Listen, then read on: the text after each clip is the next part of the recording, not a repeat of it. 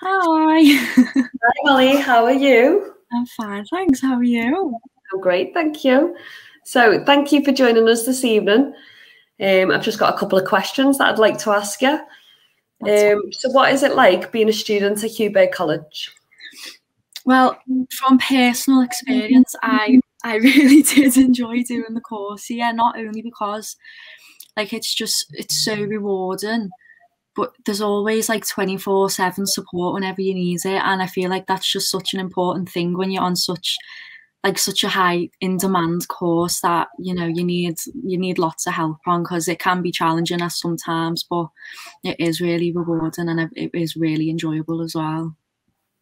That's great to hear. So, can you tell us what your favourite topic was that we studied? Oh God, I've got a few. Yeah. Do you know what? I did like safeguarding, and I know there's more complex things and there's more, like, it's interesting in itself and there is more interesting courses, but it's because you just use it so much. Like in any job you go into, no matter if it's like a care work job or anything, you're going to use safeguarding a lot in your day-to-day life, and it's important to have that knowledge. So I just found it really interesting and enjoyable to know how I can use this knowledge and, interact it into my day-to-day life.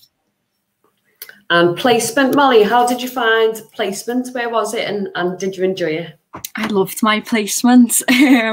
So I done my placement in a local care home just round the corner from mine. And we just done so many different things, like assisting with feeds, like helping them with their movements, keeping the brain engagement going by playing games, puzzles, taking them for walks. At even one point, I remember I showed you, I was dressed as an ice cream lady, just pushing ice cream, just making it a bit more enjoyable. And as I said, like previously, it is just so rewarding, because just knowing you've done that little thing, it does, makes you feel a bit better that you made someone else's day that bit better as well.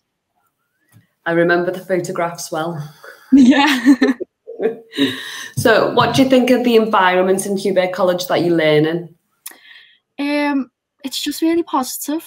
Like, I can't really put a fault on it, to be honest. Like, I was never a morning where I woke up and was like, oh, I can't be bothered going to college right now. It's just so draining. I was always just interested and happy to just go in and then, just be like, oh, what am I going to learn today? Or what's today going to have on the agenda? Like, it was always just a really positive and, friendly atmosphere that just made you want to learn more, and it engaged you a lot more.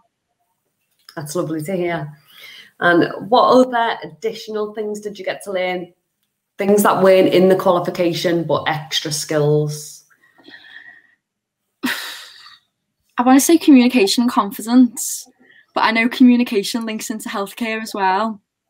But my confidence skills, and honestly, my communication skills, because before I started this course on college, I was so shy. I had no confidence whatsoever. And then as soon as you just go into it, you meet these new people and you get taught how to use different forms of communication. And I don't know, like going into especially the care home and standing up and doing group tasks, engaging more and doing more practical work, like your confidence just grows so much more. And I feel like that's always an important skill to have.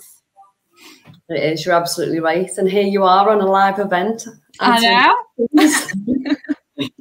So what about your lessons themselves? How were they? Were they boring lessons, note taken? You tell me. Obviously different lessons range from others, because you've got some lessons where you are just taking notes, but obviously it's important to take notes to help you further along with your assignments, which I learned. But like all lessons, you get some lessons where you're like, oh, because you obviously have like more units that you're more interested in the others, but it's all a part of the course, so you have to just keep an open mind with it. But as far as lessons go, if I ever had a problem, I was always speak to who my teacher was and say, listen, I'm not really engaging in this, or I'm not really understanding this. Is the way we can incorporate more practical work or more theory work, or just engaging as a group? Because me personally, I understand and taking information better when I'm active and I'm doing it rather than note taking. And if I ever had a problem with that, it was always changed for me. So can't fault it. That's good to hear.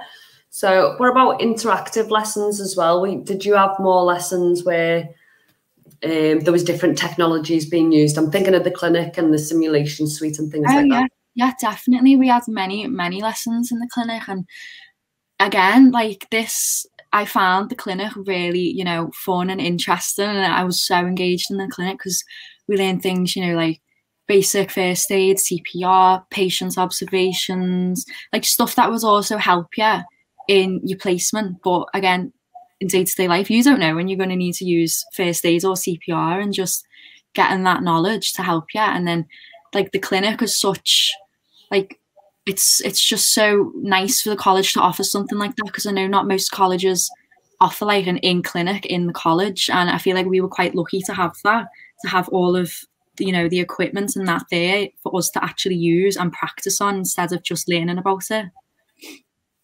Yeah, no, that's great. Thanks very much, Mollie. So if you were to give any advice to a student that's listening to us now, what would that be?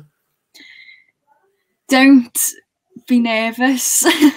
Don't listen to everything that you've heard today and think, oh, this sounds like, you know, you hear all these big words and you're like, oh, this sounds like a really demanding course and really, you know, higher up there, and oh, I don't think I can do this. You can do it, because I definitely thought that when I was applying for level 3 health and social care. I thought, am I going to be able to do this? And then, you know, I came out fine, absolutely fine, you know, getting into uni and stuff like this and getting the grades I need. And there's always help if you're feeling, you know, a bit, you know, let down or, you know, a bit set back and stuff. There's always 24/7 around the clock, as you probably know, Tina, me messaging you at like 11 at night asking for help. Tina will always help you. All the other teachers will always help you. So I have another question. How long have you wanted to work in the health and social care sector? Forever. Like I've always been that kind of person who's quite, you know, caring and cares a lot for other people's, you know, physical and emotional well-being, and I've always wanted to incorporate that into my career in the future, which is what hopefully I'm going to do. I don't know, it is just a very rewarding thing to do, and I can't even give you a time, Tina. I've always just wanted to help people. No, that's amazing. It's in your blood. It is. So what is next for you? What's your next step? So currently I am doing training for a ward assistant role in Aintree Hospital, which I don't think I would have done if I didn't do health and social care, because I would not have had a clue how to do it. And hopefully, you know, just work for a few years, get a bit more experience on my back, and eventually apply for uni to go and do midwifery, go and do a midwifery degree and, you know, deliver babies. Sounds amazing, Mollie. So in terms of students who are worried about whether health and social care is for them, could you give them some advice on how they would choose this sector over another sector, maybe IT or art and design? I would say just, you know, have a look around and speak to people who have done the course in the past, and, you know, go around and experience different things. Try and maybe volunteer, you know, volunteer in, I don't know, on a ward, in a care home. See if you can volunteer. Obviously, if you're of age, I know it's a bit harder if you're not 18. But I mean, it's I understand it's harder to get a bit more knowledge behind it, because obviously you can't be old enough for all different volunteering roles. But honestly, I'd just say, just, you know, go and try and get some experience in different things and see what you enjoy more. Try and weigh up the different scenarios. Do I want to help people, or do I want to sit and do IT? Do you know what I mean, Tina? I can't put it into words.